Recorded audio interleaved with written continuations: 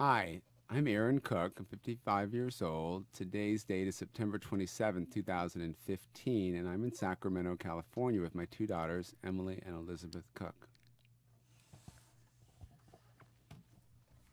Hi, my name is Elizabeth Cook. I am 11 years old, and today's date is September 27th, 2015. I am in Sacramento, California, and I am here with my dad and my sister Emily. Hi, my name is Emily Cook. I'm 11 years old.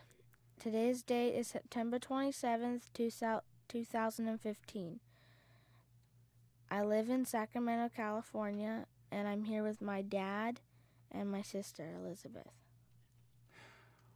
Well, girls, thanks a lot for coming down today with me. I know that you weren't quite sure what this was going to be about, but I was kind of excited the fact that we would have a conversation that would be recorded forever and that you might be able to look back on it someday and listen to it, just kind of be amazed that you were part of this sort of recording process and that other people could look at it someday, and you could even go to Washington, D.C. someday with your own kids and you'd say, let's go to the Library of Congress and listen to that conversation that I had with Grandpa so many years ago, with your grandpa. So, what are you guys thinking about this? I forgot what I was just about to ask you. So, well, I'll go back to when I first met you guys. Well, it was about 11 years and about 8 months because you came early. And I was at the doctor's office, and they were doing an ultrasound, and they saw this heartbeat. And they put a little heart sticker on the screen, and then she went, oh, wait a minute. And then she saw a second heartbeat, and she put a second little heart on the screen, and she says, you're going to have twins. And I was so happy to hear that, because I'd wanted to have kids for so long. And, you know, we tried a long time to have kids and wasn't quite sure that was going to happen. So, and then about 6 weeks later, we did another ultrasound. They said, well, let's see if these are boys or girls. And I had my fingers crossed, and they looked. They said, oh, it's one's a girl. Okay, baby A, they'd call you. And then they said, well, let's look at baby B. And they kind of moved the ultrasound around and found baby B. And they said, oh, baby B is a girl. And I was like, oh, my God. Not only do I have two kids and twins, but I have two girl twins. Yes, Elizabeth. How do you tell if it's a girl or a boy? Well, I guess a little boy might have something dangling off of him, and a little girl does not have anything dangling off of her. And they can tell pretty early, and I was pretty impressed that they could tell that with an ultrasound machine. So then we just had to wait for another, 6 months to actually meet you. And in that process, as you well know, somebody got a little too overactive, and you guys came early. That was terrifying because as a doctor, I knew what being premature, because we'd already had Chad and Claire come along, and they were premature, your cousins. And I thought, oh, my goodness. That's pretty scary. And the doctor sat down and said, this is pretty serious stuff. And I said, we're going to make it through it. That's going to be okay. I was totally optimistic about it. These kids are strong. I said, oh, but the good news is they're girls and they're twins. Those are the best survivors. And I thought, these kids are strong because they're my kids. I knew they were going to be strong. And sure enough, you guys only weighed 2.5 pounds, and you were about slightly over a foot long, and you looked like little aliens at the time, but I just fell in love with you the minute I saw you. And we waited, and they checked tests and checked you, and then you guys got sick and with a blood infection, and you got through that, and I thought, okay, fine, they're just going to grow now. Go ahead, Emily. Didn't I get really, really sick? Well, that's the next step. So we recovered from the one staph infection, and I thought, oh, they've gotten through this. And then, Emily, you got a fungal infection, and that is like fungus that grows on cheese and mold and stuff like that, and that got in your bloodstream, and that's really serious. And they said, you looked so weak and gray and limp, and I just thought, oh my goodness. And Mom called me up and said, they're not sure Emily's going to make it. I said, they're going to make it. So I got on the phone with the doctor, and they said, well, we got to do this, this, this, and this, and they did it, and you were better in 2 or 3 days. But it was a lot for you to go through at that point. So go ahead, Elizabeth. Was she eating cheese? She wasn't even eating yet, because when you're that small, your stomach doesn't even work, and you can't even eat milk. Go ahead. Wait. Then how did she get a fungal infection? Usually the nurses don't wash their hands well enough most of the time, because the only things that can get into your body or through your bloodstream like that are actually through the fluids that they give you to live on, or the needles they stick in your heels and your arms. So a lot of times those are things that are actually caused by medical professionals. And that was pretty disappointing too, since I'm in that field. Go ahead, Emily. Now I have a really good immune system.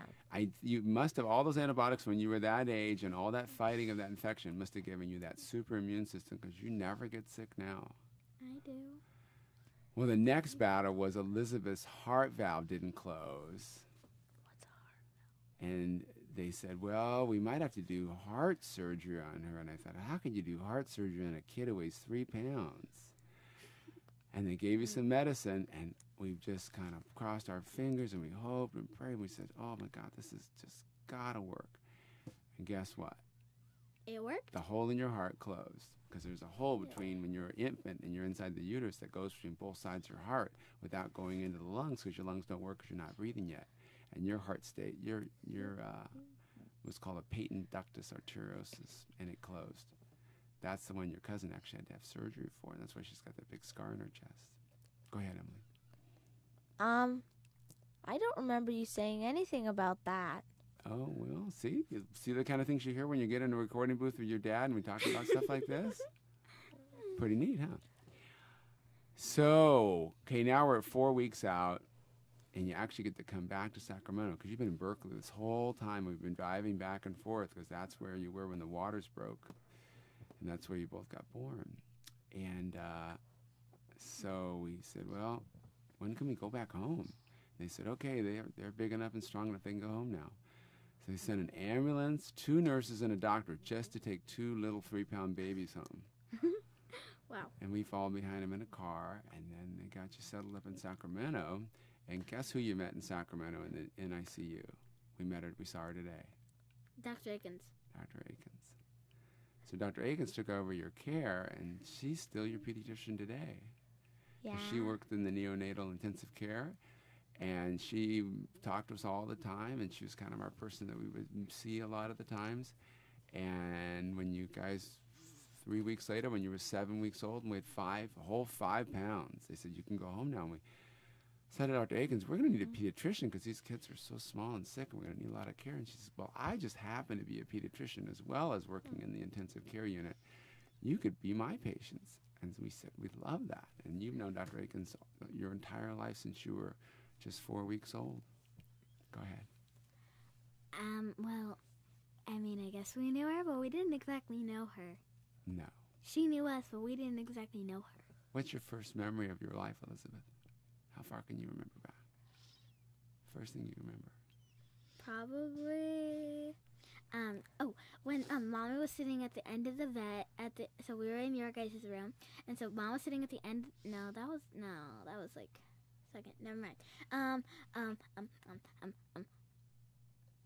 You can think. Emily, go ahead. I remember back to when I think I was really little. I was lying on this hairy chest. It was very warm. I remember warm stuff on me. This warm air on me. And I can't remember anything more. Well, I can only think of one hairy chest that you'd be laying on. It's probably mine. Maybe. baby. Because that was how they made you grow stronger. Because they found out that if babies lay on their parents' chests or people's chests, and they make contact with the skin to the skin instead of skin to a blanket or something, so you'd lay on our chests, and we'd wrap you up and keep you warm, and then you would eat more and you'd grow faster. Go ahead, Elizabeth. So yeah, probably was my my earliest memory was probably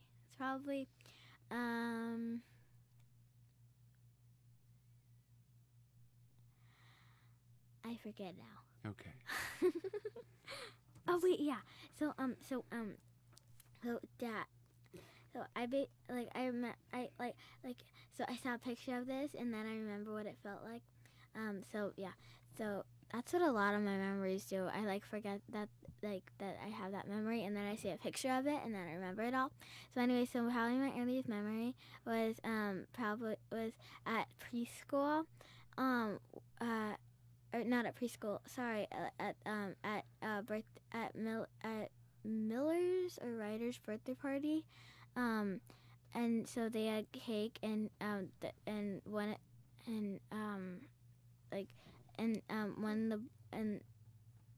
think Miller was sitting in a high chair with a cake right in front of him. It was a big-ish cake, and Emily, she stuck her finger in it and she licked the frosting, and I was just like, no, don't do that, that's his cake, we have to wait. And so yeah, that's probably one of them. Go ahead, Emily. I have a longer memory. I was in pre-K, my first pre-K. It was about a week after I'd started. That's a random guess, but I know I was in pre-K. And there was this long, dark hallway on the playground outside. And there was an end of a gate and it led to the other yard. We weren't supposed to go in it. I saw this other, kid going in it, and I just watched them walk down the hall halfway, and then they, bolted back. I remember they had a lot of fun bouncy balls. The balls that you bounce on, I played on those every day, and it was like a little town that I could fit in. I remember they had those delicious crackers. Oh yeah, like the Scooby-Doo ones. Yeah, that was at Smallville. Animal crackers and such. No, they were Scooby snacks. You know? Oh, yeah. Remember they were shaped like Scooby snacks from Scooby-Doo and all those movies. And it was so good. They were really, really, really good graham crackers. I loved them. I still do. And they weren't exactly chewy, but they weren't super duper crunchy. I've been looking for them my whole soft. life, and you know where I found it? What? Where? Massachusetts. After all that, you found them in Massachusetts. I think they're at Rayleigh's. They are? Yeah. So, well, one of my earliest memories is feeding you guys in the middle of the night. Oh, wow. And basically, you had to be fed every 3 hours, and you had your diaper changed every 3 hours. And I remember Mom and I would take turns every 3 hours. We'd warm up milk, and we'd get some formula mixed up, and we had the bottles all ready, and you'd heat them up. And then you couldn't do two of you at once. You had to, because you couldn't hold two babies and feed them. So what you had to do is put one even a bassinet, and I'd put my foot on the edge, and I'd rock it, and I'd hold one bottle in that hand, and then I'd hold the other one like this with the bottle in that hand. And so I'd rock the bassinet, and I'd hold the other baby, and that's how I got you guys fed. And the faster we could get you fed and changed, the quicker we could go back to sleep and then get ready for the next day. Because you imagine every 3 hours, it's pretty tiring after a couple months. And I was still working 80 hours a week, so that was pretty interesting. Did you ever were you always tired? You and Mom were always tired, in the middle of the night? How many hours of sleep did you get? Well, I don't sleep much anyway, but So I would 6 say hours. that probably if I got you guys fed and then I went back to bed, I could sleep 5 or 6 hours every night. I know it's hard for Mom. I sleep 8 hours every night. She needed to sleep a lot more than I did. That's why we split the shifts up so that I could help out. And I was used to not sleeping, so.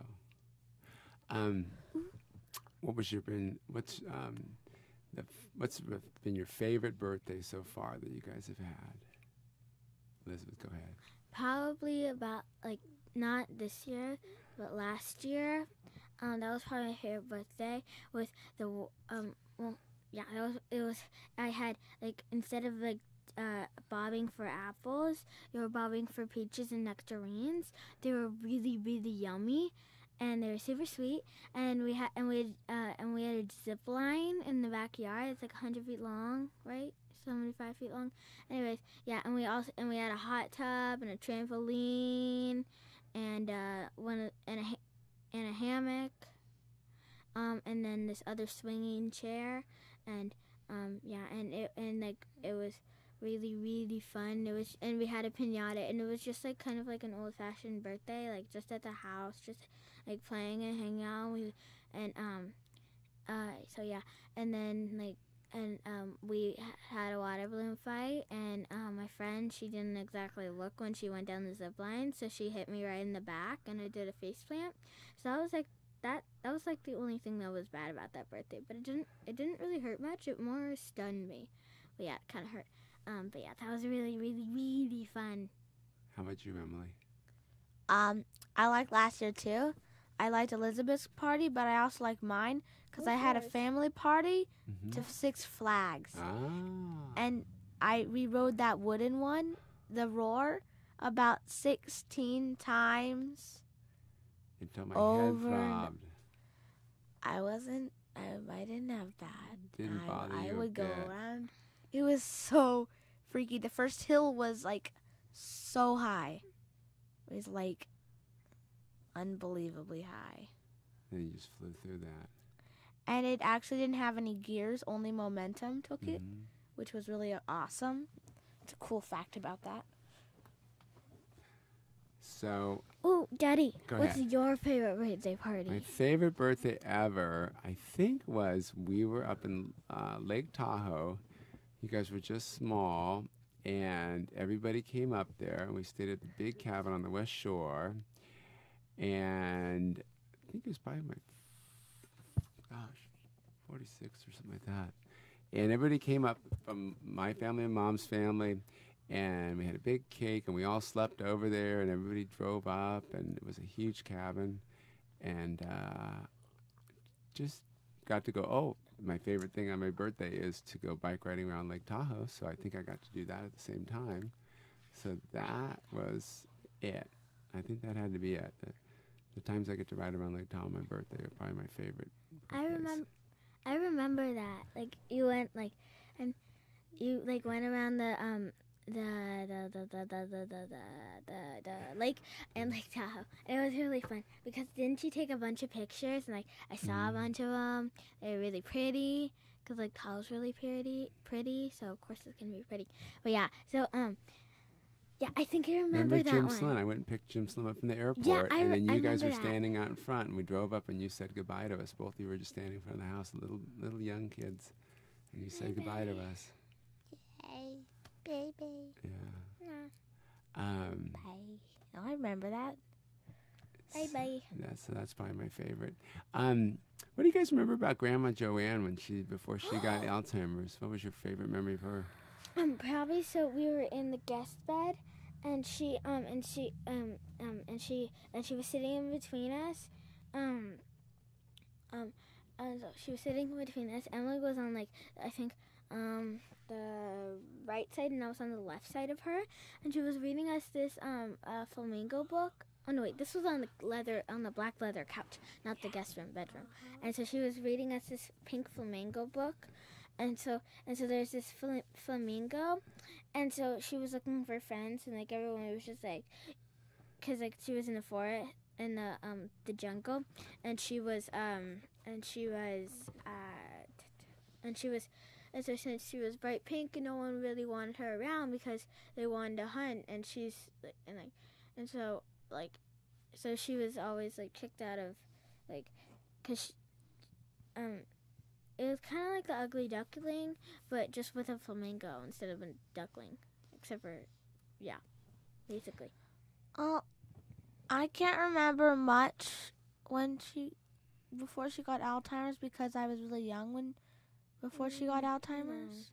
She got Alzheimer's kind of like when I Well, don't you remember when we was... went to Hawaii together? Oh yeah. Yes. I remember that we were walking down this dirt road and I was short. I was like up to your like butt. And I Go ahead, let her and finish. then I'm not done yet. okay, sorry. Thank you, Emily. And and I was walking behind Grandma with Mom, I think. Yeah. Okay. And then from that trip, I remember that. So we had stayed with her for a night, and yeah. So she was. So I remember this one night when she was getting dressed, which was really interesting. And then also she had this butterscotch candies that were so good, and so like we just snuck them, and we hid in the corner and we started eating one. Like we each ate one, and she's just like, "Girls, come out! I won't get mad at you. I promise." And so it came out, and she was just like, "Oh, you're eating my butterscotch candies. Those are so good, right?" And I was like, "Oh my God, yes, they're so good." So yeah, so and then I also remember on that trip, that we went swimming, and like. And it was there were a bunch of really warm pools, and it was really fun. And yeah, it was really cool. Neat. You guys have it? Go ahead, Emily. How many injuries have you had? Well, I've had... Mom and I got hit by a car in 1997. That was going 45 miles an hour, and we were both thrown about 35 feet. And that was on Mom's birthday on July 5th. And that was probably the worst injury I've ever had. I think I broke my teeth out when I was 10. That was a bad injury. And then I was at a stop sign and a car made a left-hand turn into the wrong lane and hit me. And then I hurt my wrist at work. I think that's about it. Yeah. That's a lot. That's enough for one lifetime. I'm ready to stop. That's enough for like 10 people's lifetime. My injuries are, I've broken my toe. Wait, why are we talking about your injuries? Because she can. She wants to. And I've also broken my pinky before. And I've sprained my ankle once. And I've got a lot of bad scratches and bruises. That sounds like enough for me, too. Do either of you remember Grandpa Boyd? Yeah. Tell me what you remember about my Grandpa Boyd. No idea. I think he came. Did he ever come over to my house? He came to our house on the I way up remember to Mendocino. Yeah, and so I remember that, and then, I remember that, and then I also remember, like he was there, and he was like in the hallway, and he had a cane, I think, something like that. So yeah, he was super nice,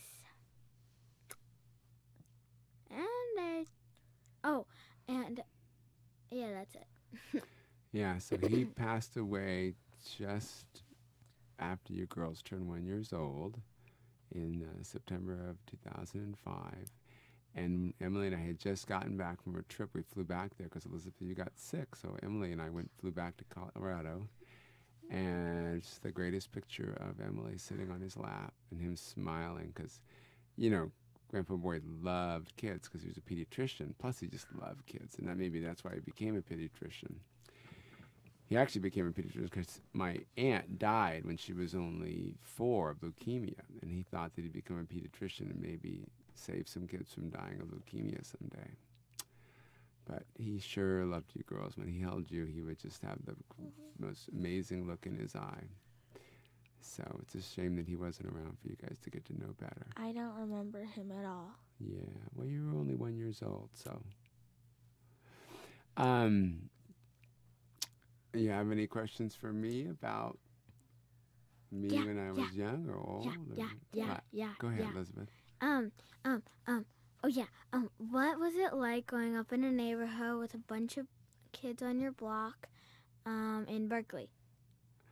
Well, where I grew up in Berkeley is where Grandma still lives, and Not exactly. yeah, but where her house still is. And I really enjoyed it.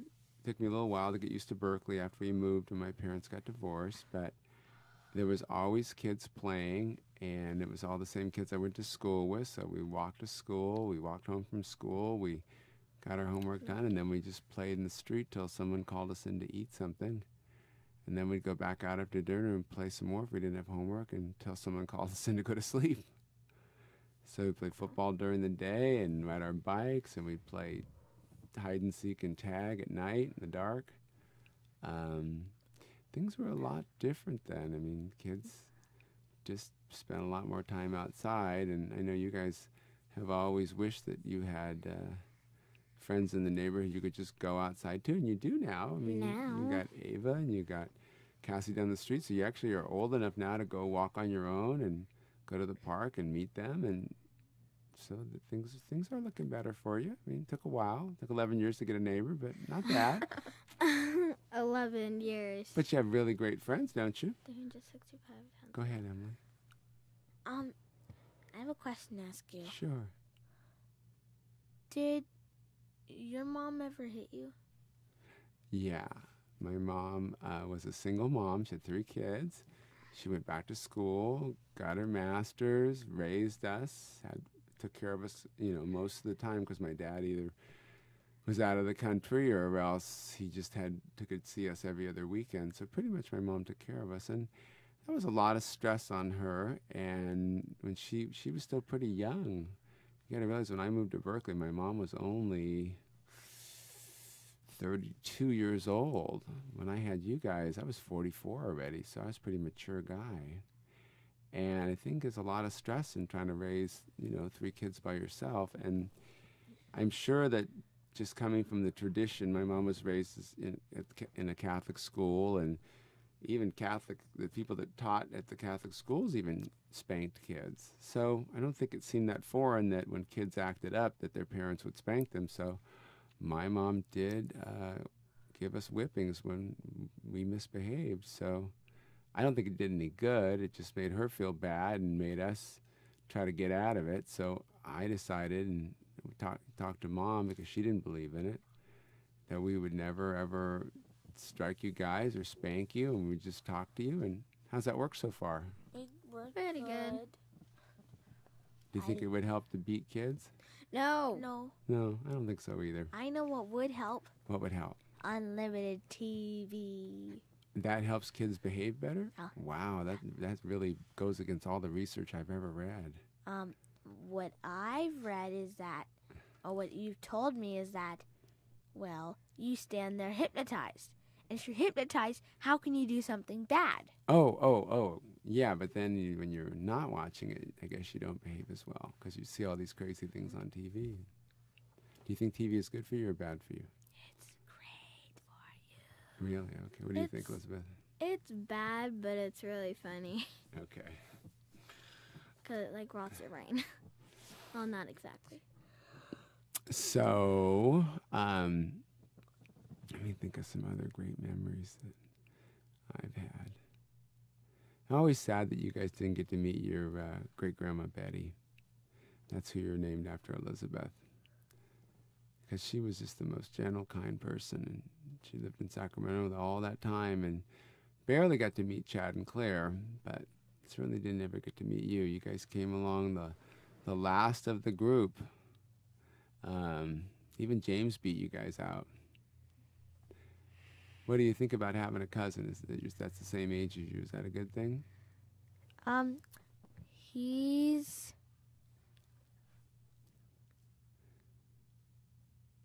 amazing.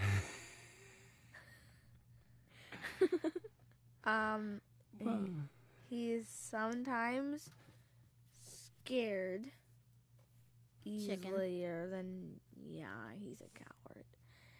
That he doesn't have He doesn't have any siblings to help encourage him, and I try to encourage him, but then It doesn't work, Emily.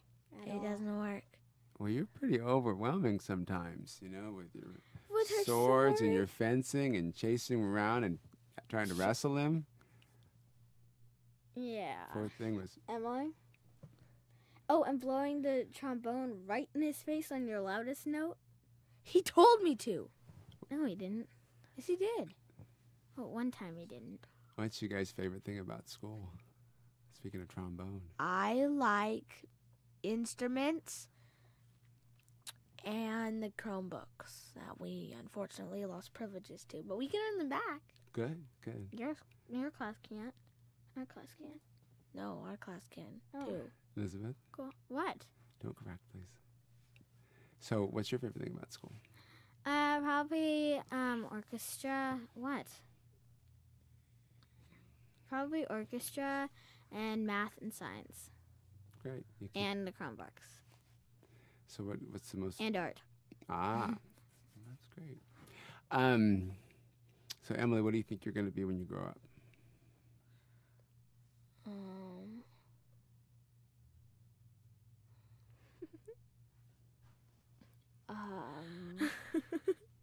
Maybe you could think about it. Elizabeth can tell us. What do you think you're going to be? I'm gonna be. I thought he said for me. Okay, you can go. I'm If just you're gonna. ready. I'm gonna talk. Okay, go. Okay. I want to be a. Well, should I say want or what do I You can be think? one or think. Do both. I think. To be truly honest, I think I'm not gonna get a job and I'll become a homeless person. Okay. What, what do you I wanna be? want to be is Wow. a famous cheerleader who travels worlds and gets money. Okay. Well, I can guarantee you'll be a college-educated homeless person then, because you're at least going to get a college degree out of this. Yeah, you are not going to become College homeless. degree homeless person. Okay, Liz, how about you? What do you think you're going to be and what do you want to be? Well, no, I do not want to be a homeless person. Emily, please. So anyway, I want to be a veterinarian. Or no. I have a lot of wants. I want to be a veterinarian or a famous pop singer. And what I'll probably end up doing is, I don't know, something with animals. Maybe a breeder. I like Great. breeders. Oh, Daddy, Uh-huh. when are we going to see Auntie Allison? As soon as she gets back from St. Louis from her latest dog show. It's funny because I first started off wanting to be a pet store owner, but then I realized there weren't any more dinosaurs to sell, so I decided that was not going to be a good choice because I only wanted to sell dinosaurs and big corrals. And Wow. then, I started racing motorcycles, and that's when I got hurt. And I met that orthopedic surgeon. That's really... So, you never know. You may be 16, 18 years old. You may meet somebody that just has a huge impact on your life that you just go, wow, I want to be like that person. And then the next thing you know, you'll study for the next 15 years, and you'll become that person. Another 15 years in Well, school? remember, I was 30 years old before I got my first real job. I had a lot of jobs, but not my final job. Oh. So I was 30 years old when I got my final job. Go ahead, Liz. Daddy. Yeah. I forget.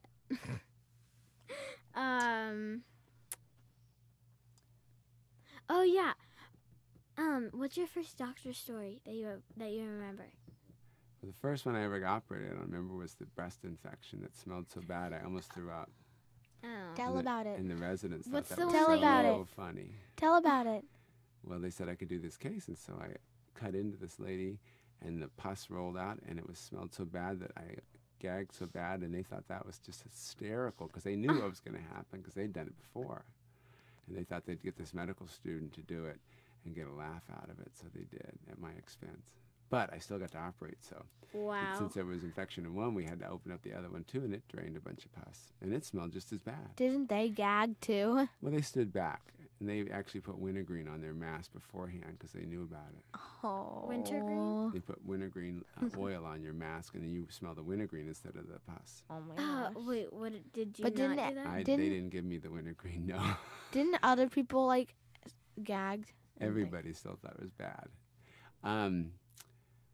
So, guys, what's your biggest fear these days? Do you have any fears?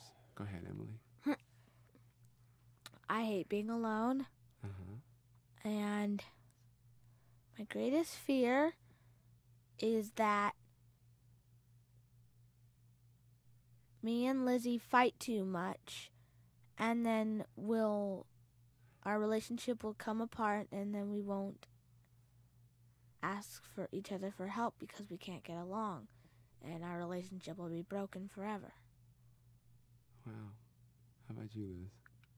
Probably. So I would probably being alone and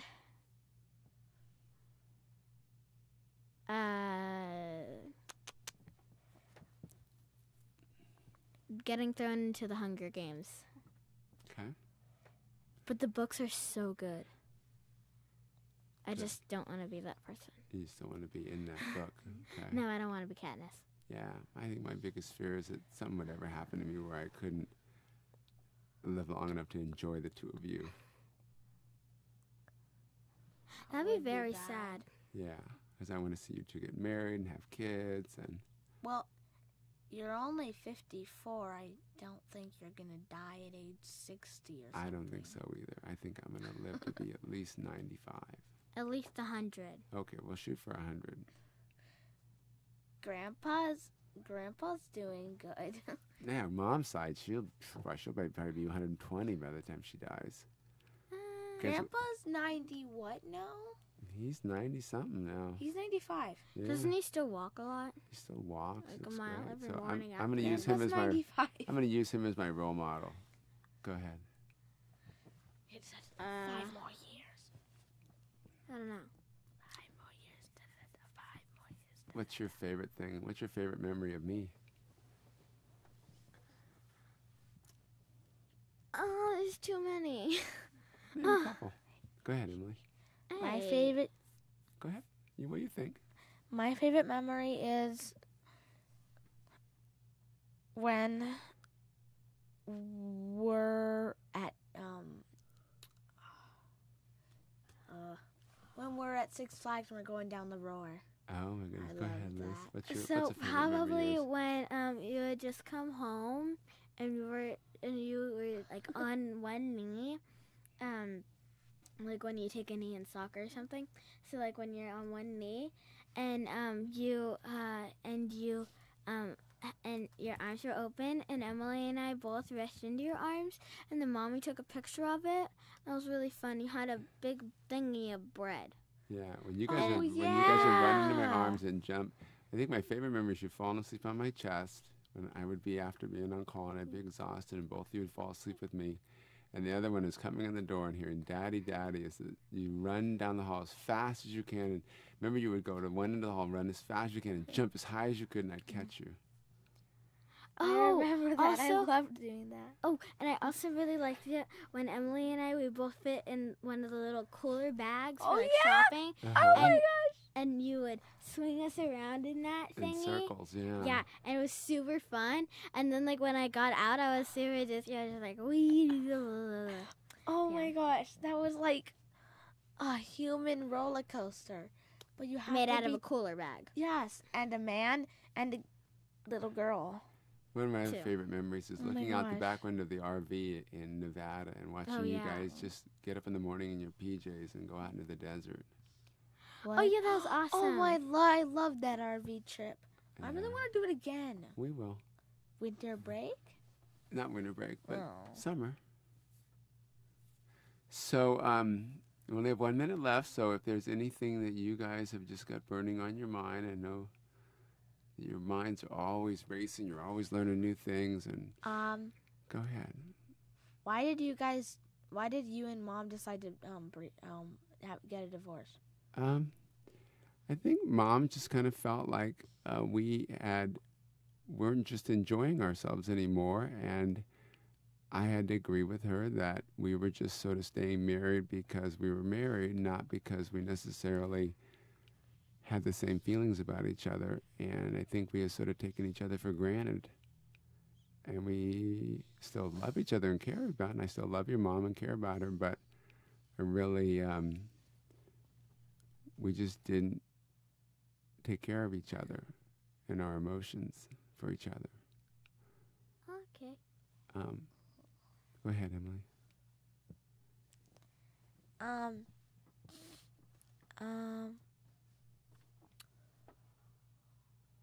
I don't mind the divorce anymore because I think positive, Mm-hmm. and I think, well, we got a humongous new house. That's true. Material things do come along with divorces. And Okay. What do you think, Elizabeth? I'm not done yet. Go ahead, Emily. And we get houses we get Christmas at 2 houses, Uh-huh. and we get holidays at 2 houses. Yay. What do you think, Liz? And cheese. Really? And cheese. I love cheese. Yeah. Wow. Well, that's just great, Emily. I know. Well, I'm sad that we're not together for the two of you. That's for sure. Because I think that I didn't like when parents got divorced, and I was hoping that wouldn't happen. What's about you? What do you think about it? Stop saying cheese. It's good. Except for just like a week ago, you were crying to me about the divorce. Yeah. I still like cheese. Yeah. I think I miss waking you guys up every day. That's the biggest thing. Cheese. Well, Will you stop talking about cheese? thanks a lot for those cheese comments, Emily. And totally. I want to thank you both for coming today. I really enjoyed this. And it was amazing how quickly 40 minutes could go by, huh? Yeah. Ooh, can we get donuts? And we could stop by and get the pumpkins to paint them blue, first class, and get you a donut. Yay. Can I have a donut too? Well, you already had your donut. Okay. Here. Yeah, it is. I didn't have mine. Okay. Yeah. Bye-bye. Okay. I love you guys a lot. And thanks a lot for coming. I love you too. Thanks. Okay. Thank you. Goodbye. I love you. Wait, what?